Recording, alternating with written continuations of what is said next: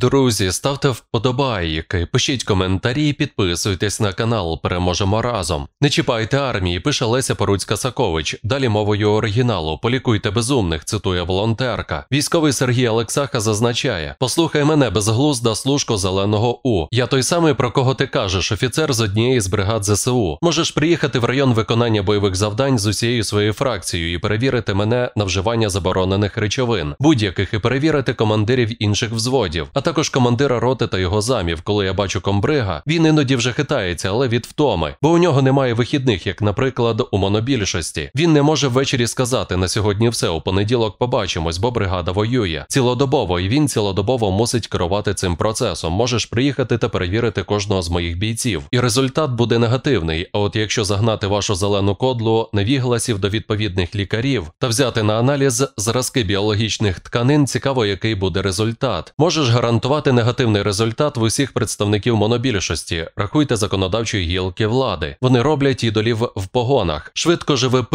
забули, як ідоли в погонах врятували ваші ОС в лютому 2022 року. Ідоли в погонах вмирали у бронежилетах з РСОР в той час, коли ваша демократія крала бухло один в одного в бункерах Банкової. Ідоли в погонах щодня платять своїм життям за ваші ПРО. Бо якби ви готувалися до війни, а не язиками в етерах підлогу підмітали, десятки тисяч українців були би зараз живі. Мої друзі були би живі, їхні діти. І краще комусь закрити своє зелене плісняве піддувало в бік ЗСУ. На жаль, це знову сталося. Знову є дві України. Одна воює, волонтерить, лікує, рятує. Інша краде і бреше. Ця друга Україна невелика, але складає монобільшість у політичній владі. І замість приймати лікування ухвалює закони. А у вільний від розуму й голосування час гавкає на військових. Мар'яна Безугла Міль, яка вважає себе Боїнгом. Звертаю увагу на це створіння лише тому, що вона через брак когнітивних здатностей має на язиці те, що керівництво «Слуг народу» тримає мовчки в голові. Вони бояться не тільки Залужного. Вони бояться армії, яка не забула про шашлики замість підготовки до неминучої війни, про яку місяцями попереджали. Армія, яка знає, де ховалися зелені герої в перші дні вторгнення. Армія, яка платила кров'ю за серіали про незламну фортецю і вдень по 500 метрів. Армія, яка, зціпивши зуби від обурення, виконує політичні рішення про відставку бойових командирів. Кожен, хто спілкується з військовими, відчуває, як закипає злість на це все. Це погано, бо головний ворог у Москві. Але заради, якщо не України, то хоча б самозбереження вашого нікчемного перебування у владі. Вгамуйте І, яка відкрито заявляє, що єдине право військового – вмерти в бою. А писати, говорити, мати свій погляд на війну військові не можуть. Не чіпайте армії, полікуйте безумних, полікуйте безумних.